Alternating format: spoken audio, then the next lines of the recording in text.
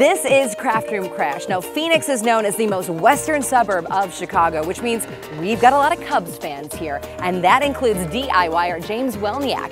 He's known for his sequence creations, but how does he combine his love for the Cubs with his love for glam?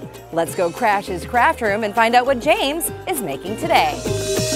Hey, James. Hi, James. I'm so glad you're here. Me too. I would offer you some coffee, but I would much rather show you my craft room. So come on with me. Okay, great. You have sequins, right? Oh, I love it. This is the craft room? I love it. This is the craft room. My craft room is also my work from home office. Everything is piled away in closets and drawers. I just liked working with my hands. It allows me to kind of be myself. Whoa, on the sequence. Now we're getting to the good stuff. I've evolved using sequence really because it's something that really stands out.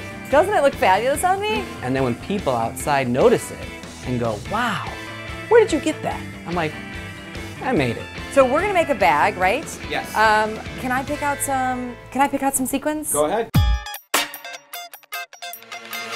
All right, man, I'm ready to work. What are we doing? So what we're gonna make today is what I call a back baggie. I need you to be my helper and actually cut the circle. Cut out the circle. It all starts with a pattern. This is your template out of foam board. Yes, and there's a reason for it. You have to understand measurement, you have to understand proportion. Cut, and you see how the sequence just flies? Yes, it's like confetti.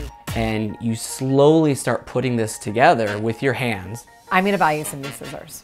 Okay, I'll get that. Here's a little pair. No, they don't work. Sorry, I know. They don't work either. So yeah, kind of what I do is I literally just line all this stuff up and just start pinning it. All right, so now we got limited space, and this becomes the sewing table.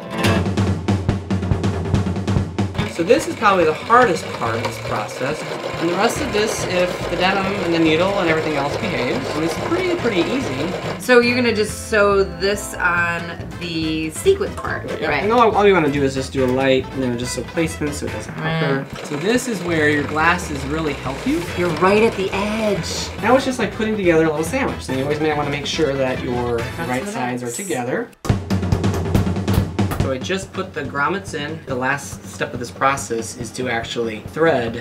That's basically it. I love it. It's fabulous. Thank you so much. Thanks so much to James. Now we all know how to make a World Series winning bag. You better enjoy it because it may not happen for another 108 years. That's what James is making in his craft room. What are you making in your craft room? See you later.